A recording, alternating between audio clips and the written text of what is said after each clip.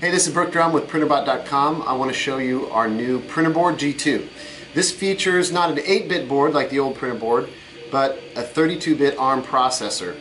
But the real magic is what TinyG has provided. They have firmware in here that does really smooth, buttery motion control. It's really too much to go into, but you can read up about it on their wiki. But what this does is makes the bots quieter, makes them much faster, potentially way faster.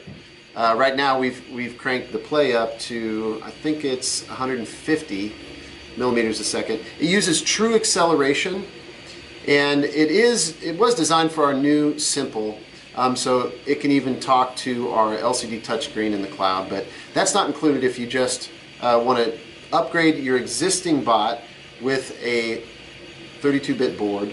You can order this. Now, since we have a ribbon cable in the new bot, we just made this little daughter board, so theoretically this would work for other printers as well. If you order the developer's board, we'll work with you, help you, point you to the right resources. You may have to compile your own firmware, but we can compile the firmware and have it ready for you if you want to swap out a Play, a Simple Metal, or a Plus from the old Printrboard to the new Printrboard G2. So check this out. I just want to show you what it looks like underneath. You might notice some other mods on this, but let me just show you how it works underneath. It does fit in the Simple by just putting the board in, so you do need an L USB cable, and that fits in real tight, but it does work with the we send you new power. It has to reach a little further, so we'll send you a new cable there. And there may be some odds and ends I'm forgetting, but it fits right in there on the existing mounts. On the Play, we wanted to do a little bit of trickery to use this nice USB-B plug. So we have this flexible Delrin mounting. With that flexible mount, we tilt it down a little bit so that we can get at the USB plug. This is the only bot that's really easy to do this with.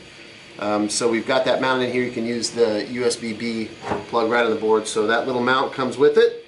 And then all the other wires just hook up to what we call the legacy board.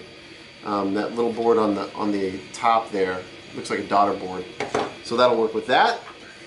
And the Plus I can't show you because it's all buttoned up on the bottom, but it fits on the existing mounts in the Plus. So the good news is if you just want the better motion, great.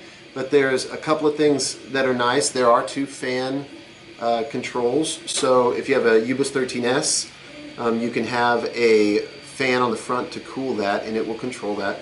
And you can also run, I'll show you in another video, but you can run the cooling fan. We use the blower fan on the back to have really, really healthy cooling.